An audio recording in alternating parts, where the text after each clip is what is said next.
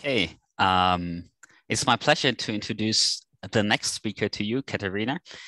She is an assistant professor in the machine learning department at CMU.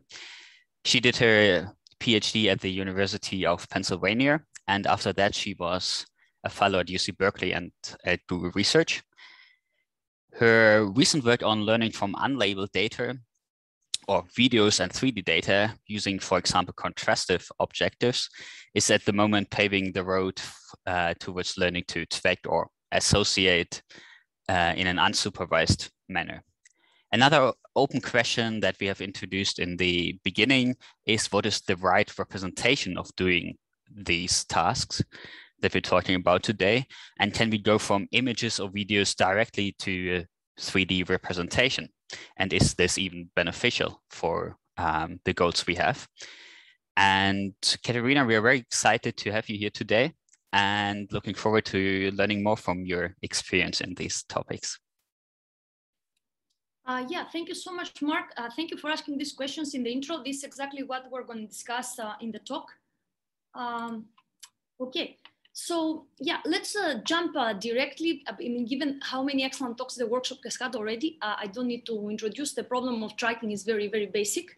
And one thing we did recently in the lab is we took very successful, very recent architectures. I mean, depends now, it's been like 6 months now, probably is old already, for doing 2D object tracking. And one thing we had in mind is this rare object problem. So we said, instead of training an object detector and tracker for a particular category, what if we just throw together all categories and try to learn the generic objectness notion, which, by the way, recent state-of-the-art detectors, Philip is here, so from Philip's paper, recent Philip's paper, just say, just predict generic objectness and the labeling comes later, exactly so that different objects can share features with one another. So to motivate generative representations for visual tracking, we will first discuss feed-forward, networks for visual tracking. So here is a paper that I really liked, Trans-Center Transformers with dense queries for multi-object tracking, where at every location, we predict the center and its association with previous frame, much like center point, but with different backbone and deformable attention backbone.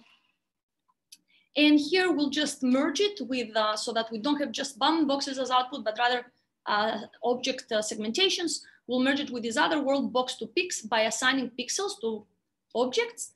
And the architecture will look something like that. There is not much temporal context, is pairs of frames. So the associations are decided based on pairs of frames, but transformers have given us now the ideas using the slots to also look anywhere we like in the temporal video.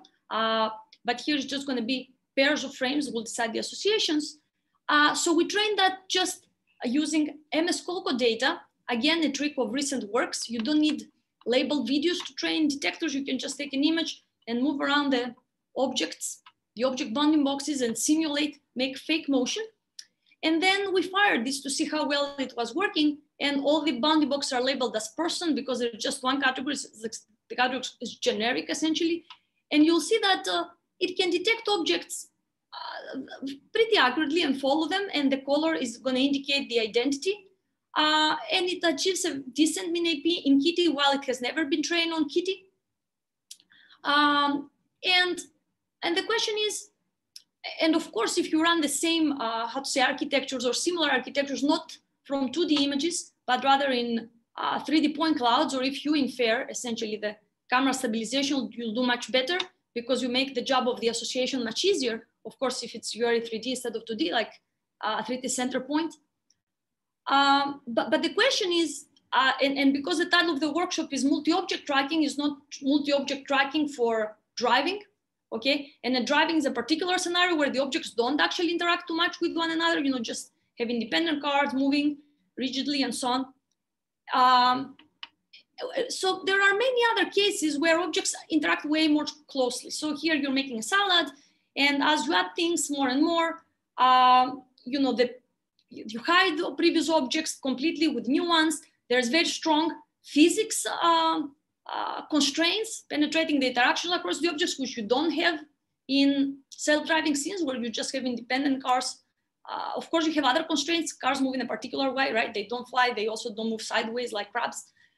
So constraints are in all domains, but beyond cars that are independent objects, if you look at these generic things that we do in our everyday cooking life and so on, you do need different representations. And I think we will all realize that because now Eco 4D is coming with 3,000 hours of weekly labeled videos where we'll see objects not in isolation, but in extremely entanglement and cross interaction, okay?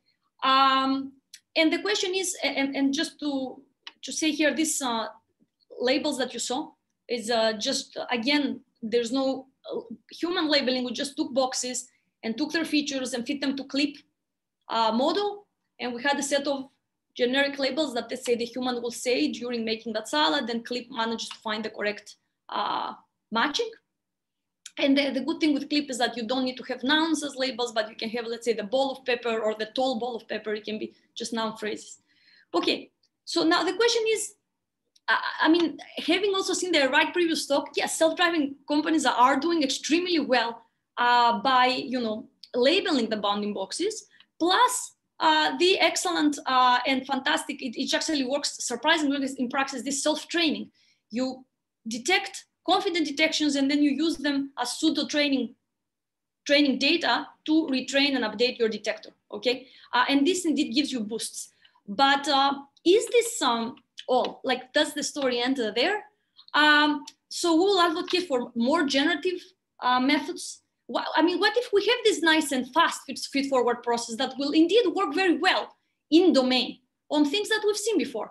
And, you can also self-train, I agree. And in this way, you can propagate potentially the labels, etc. But I feel that this will soon hit a wall in that direction if we don't try to just explain how the objects are interacting and what the object looks as a whole behind the occlusion, and etc., etc. And to do that, yeah, the 3D space is one, but other important properties should be there, like the modularity of the way you're going to build the 3D representation and so on. So one thing that today we'll talk, unfortunately, we won't be able to solve all these problems, but I mean, we have a lot of work in the lab that is actually trying to target exactly these problems. But one persistent problem is a model completion. So a model completion is just that the car, when we see a car, is not just what we see, is there is behind part, the dark side of the object that we humans very, very easily can paint, using our imagination, using our memory, but our networks, if they're trained feed forward, potentially just by mapping pixels to labels, potentially they can bypass this process. They don't need to explicitly learn how to complete it, all right? So we'll just propose training schemes now to, force our networks to, when they see an object, to really imagine the alternative viewpoints.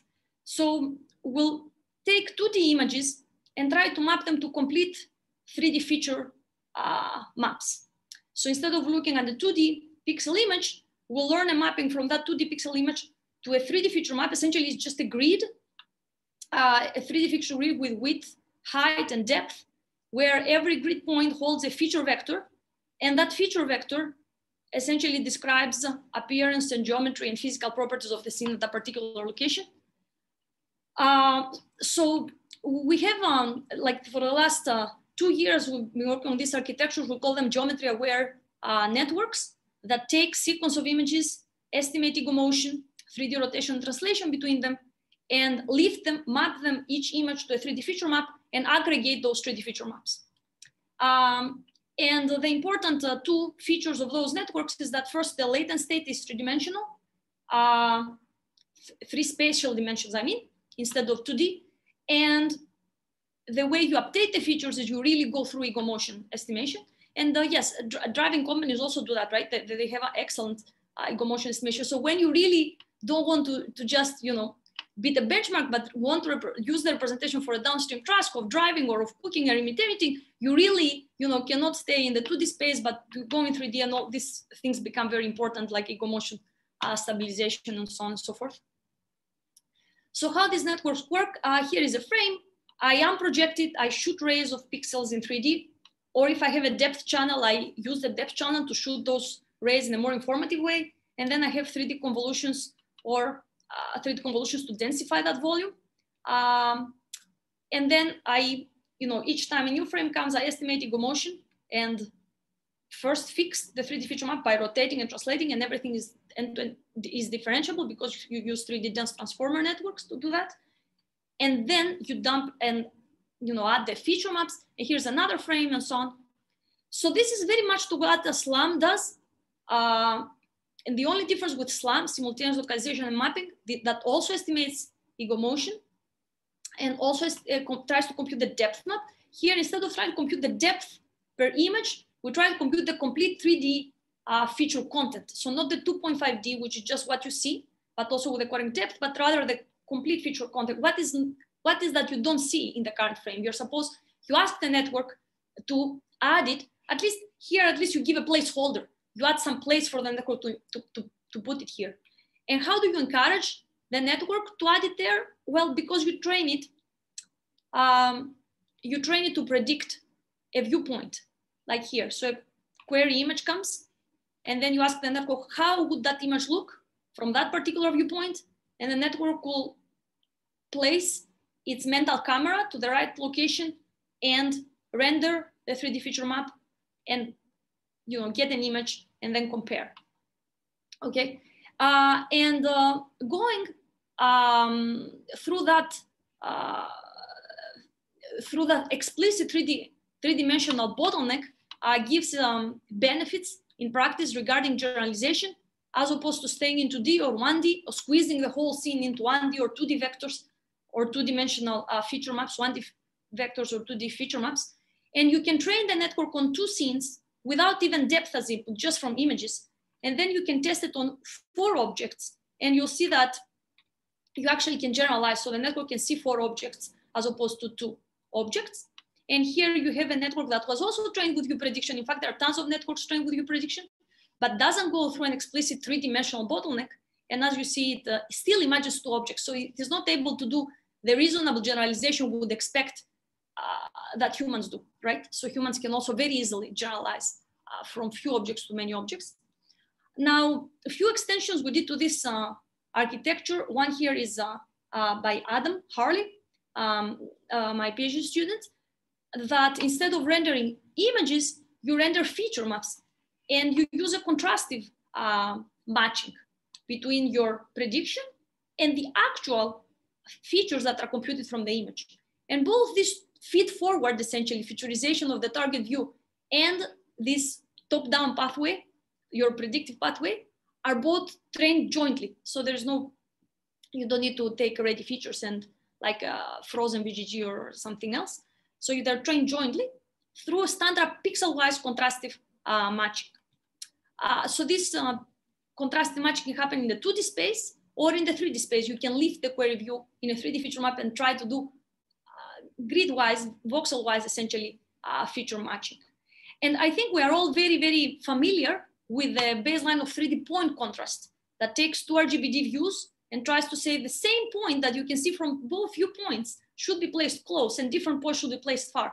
And the difference here is that when you have 2 views, the predicted and the query, this matching doesn't happen only from points that are jointly visible, but also from invisible points that are invisible either from both views or that are invisible only from one or the other, because each view is lifted to a complete 3D feature map. So there is an in-painting and then there is a matching. So that's the main difference.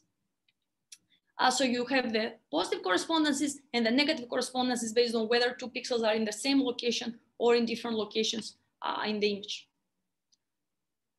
And as you see now, you have this 3D feature map and you can visualize it because you can slice it and put your camera wherever you feel like. And here we put the camera from the bird view, and you can, take the feature vectors, the long feature vectors, and map them to 3 values and map them to colors and show them.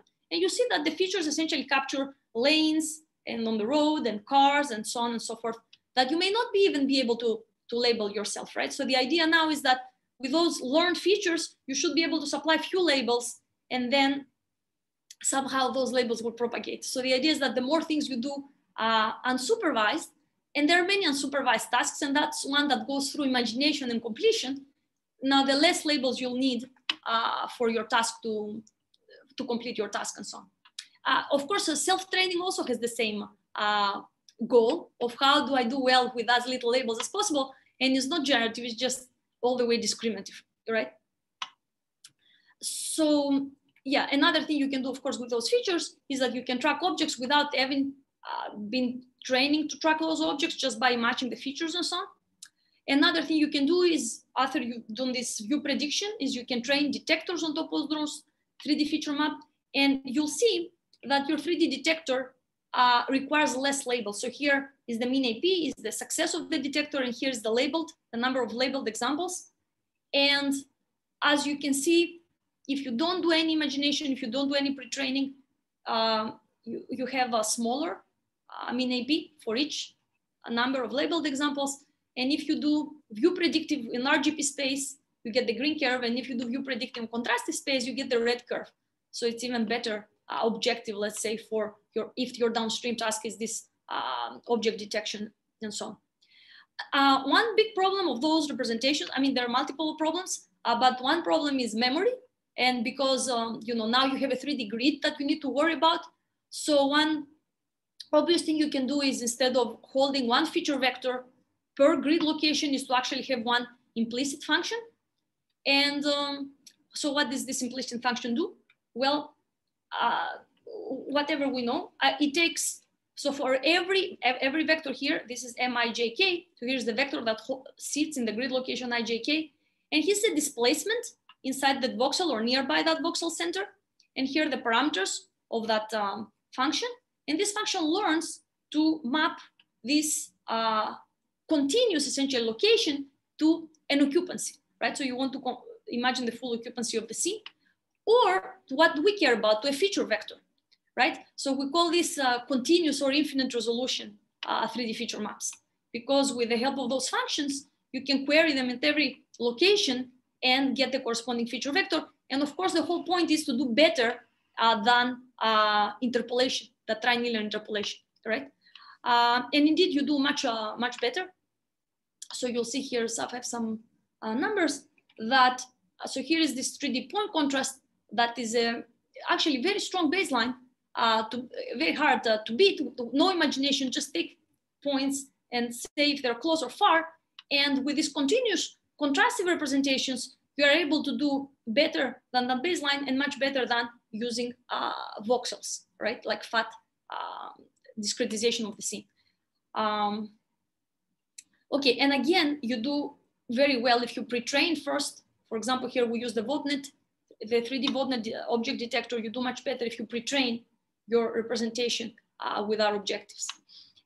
So you can do, of course, now you can also do exactly the same representations, not in the whole scene level, but on object level, and get nice 3D reconstructions of the objects, as well as color renderings and so on.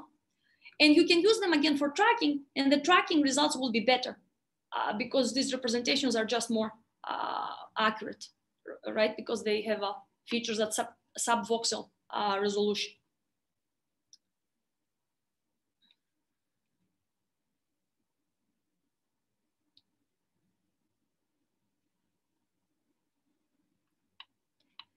Now I can also discuss what are the problems and what we're working on right now. So how well your generative model will work will depend on how you do this projection and projection operation. How do you go from the image to your imagination and back to the image?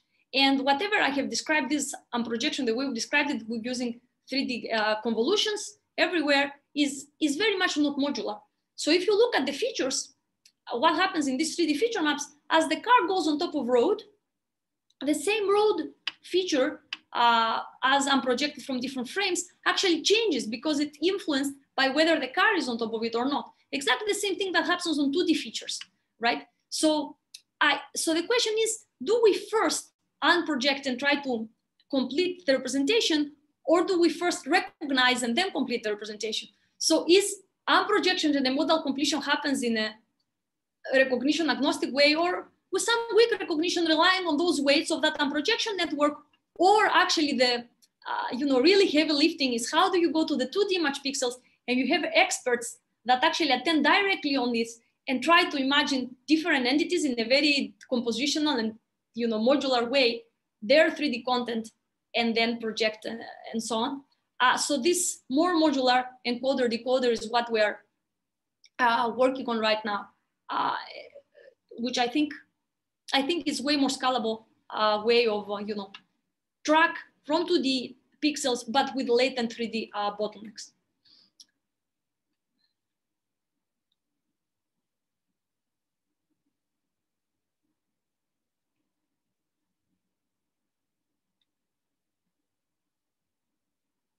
So this all results from tracking from the coconuts.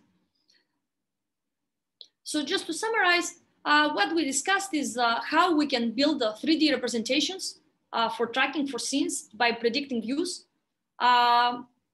We put this network that essentially is doing SLAM in its heart by going from 2D or 2.5D inputs to a 3D feature map and then rendering in another query viewpoint. Upon training, that network essentially learns to imagine. You can feed it a single image and it should spit out the whole 3D feature map of the full scene. And we showed how these features essentially learn to follow objects over time, despite the fact that we were never tracked for such task. Okay, so the architectures that I discussed are in these published papers. Yeah, the first feed forward, results were just us putting together things from colleagues that exist out there. So I don't think it's that difficult to just put together and replicate. So thank you very much. Let me know if you have any questions. Thanks a lot for your very interesting talk.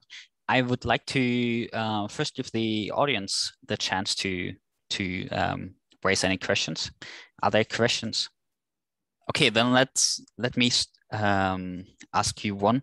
I was wondering about the generalization capabilities of such networks that like implicitly in Paint to learn like this representation that we were talking about.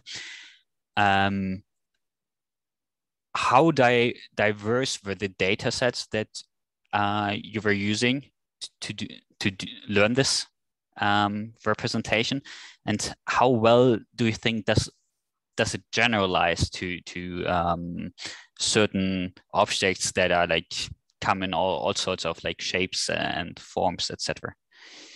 Yes, so this is a great question. So the results that I showed earlier, it showed that at least you can train on few objects, and because the model is convolutional, you can actually put way more objects. So that was very controlled experiment of how much you can generalize these view predictive networks. Okay. Now, is this all? No. In fact, this modular, the alternative thing that I told you, the alternative architectures that we're exploring, you can do a much better generalization. This simple to complex, we call it simple to complex generalization. So you can train your model on very simple components like surfaces or single objects, for example, and so on. And then you can show it objects that are very entangled and occluding one another, much like that salad, like that I showed you. And exactly because you've trained first with single objects and so on, and essentially your network and encoders have learned the simple things. By training and fine-tuning in this complex scene, then you are able to essentially pick up the different individual components. Now, if you run this model the way it is on objects that are not in the scene sitting like in a clever type of world, clever, this catered, clever data sets, where, there is a lot of objects, but the objects are not on top of one another. They're just placed in the table, much like the scenes that I showed you. I mean, this is much different complexity than the objects are literally on top of one another and occluding one another and being very entangled and so on. So for this extreme entanglement, I don't think that 3D convolutional architectures will be able to do that. Okay, thanks. Are there other questions from the audience or organizers? So if there are no questions from the audience, I would like to ask one question. My question is related to the family of methods on view-predictive training that you were talking about. I find this line of work very impressive. I could see that at the inference time, you can apply those on arbitrary sequences where you also have moving objects, and even detect moving objects there as kind of outliers that don't agree with the prediction.